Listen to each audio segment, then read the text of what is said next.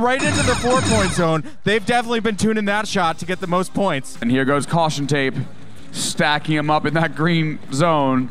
Center of the field, they're going to get as many of those discs into the 4-point zone as they can. We do caution tape alpha, just piling those discs up. Look at the pile of discs in that 4-point scoring zone. Hello, my name is Daniel from Team 890Z. And my name is Matt from Team 829A. And we are the followers.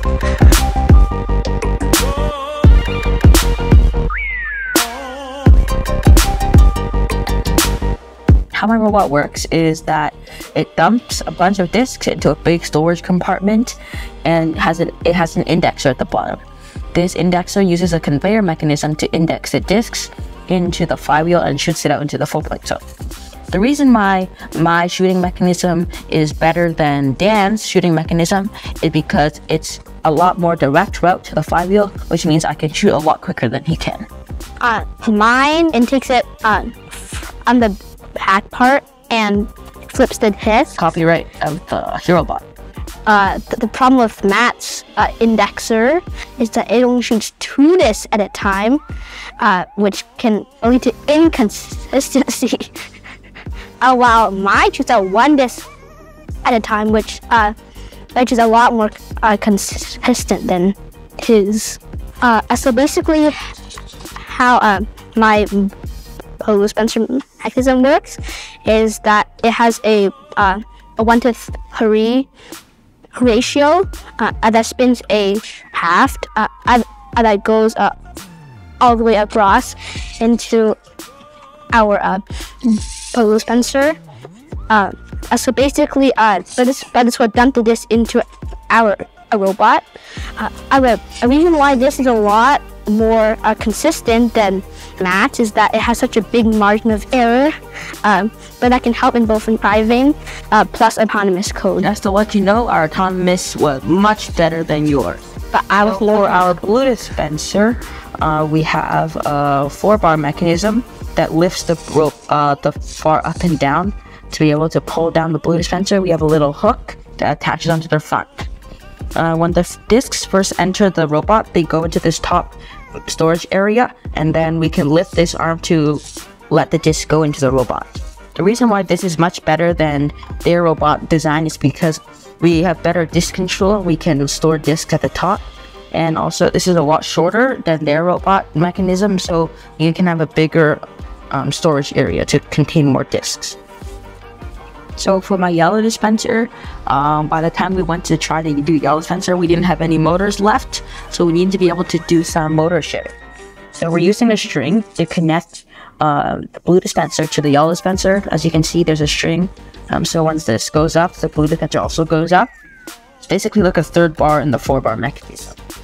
We have this standoff here attached to the inside lip of the yellow dispenser.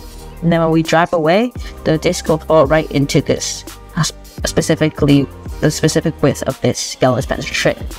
The reason why mine is much better than Dan's is because mine is a lot quicker because we're driving it and it's not a macro driving it. And it's a lot more consistent because theirs may not work on every single field if the yellow dispenser is really tight. Basically, how mine works is that a dispenser mechanism holder is attached to a pulley and a string. So basically, once we collect all of our discs from the yellow dispenser, we just move all the way up to dump it into our robot. Why this way is a lot better than Matt's way is that since we have a macro, once you press one button, the entire thing just gets dispensed. Our expansion is basically also linked to our dispenser holder. There's a pulley that has a string that goes from here all the way around and goes to this latch.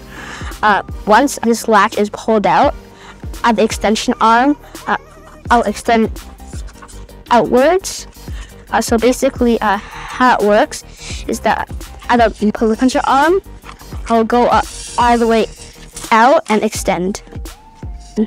My blue expansion also uses the same concept where the blue dispenser will go up and release this latch, and then the end game will fire out.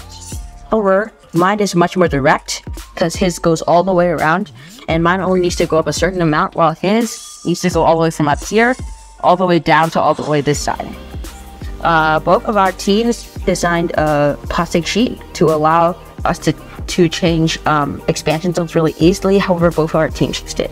So both of our robots use a flywheel to be able to shoot discs.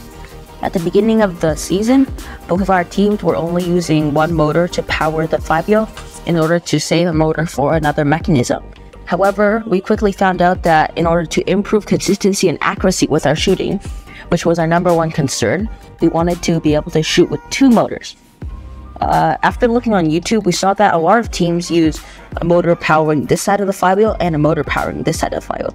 However, the problem with that was that there's friction on both sides that are equal, so 2 times the amount of friction. However, so what we did was we put 2 motors on one side. We have one motor here that's basically powering the whole gearbox. So if we take this motor out, this motor is able to power this. So this is the gear. However, we have this motor has another gear that's attached to this one, so they're both spinning this entire gearbox to be able to spin the fun. A problem that we had was that our sprocket would hobble a lot, which would slow down our flywheel. So basically, what we did to stop this is that we added a 2x2 with some standoffs, which can basically stop that problem. Finally, what made us win championships was our unique air shooting design. This design allows us to be able to shoot discs over other discs. However, this needed a lot of refinement and testing. So our first idea of this design was during a competition where his robot was at a United States Battle by the Beach signature event, where the field was raised just a bit and discs would hit that little edge and bounce over and land on top of each other. It was a very good score, and we saw that it could be a very great opportunity. We started making this after our provincial championships. It started off as a ramp on the that pegged onto the field, and we just shot discs over that ramp. And we saw that it was pretty efficient and it worked pretty well. So we began trying to find different ways to be able to form a curve. However, we still need to be able to stay within constraints. We're allowed to go underneath the bar, but we cannot pass the black line or we will be disqualified. So we have to make sure that it did not pass that black line. Our design is that we use a piece that connects to a bar, so this can pivot a whole 360 degrees, and we use a shaft to be able to specifically choose a hole in which this is tilted up. So it's a perfect tilt to allow discs to fly, and this is being tested a lot. One of the main issues, however, was that the variance of the fields, meaning that sometimes the fields would be warped a bit, that they would be going up, so that discs, when we were on that field, the discs would hit the top bar and wouldn't fly. So we have a pulley wheel that would slightly push the gray PVC pipe up to allow for a bigger margin of error. Now, I'll show you how well it works.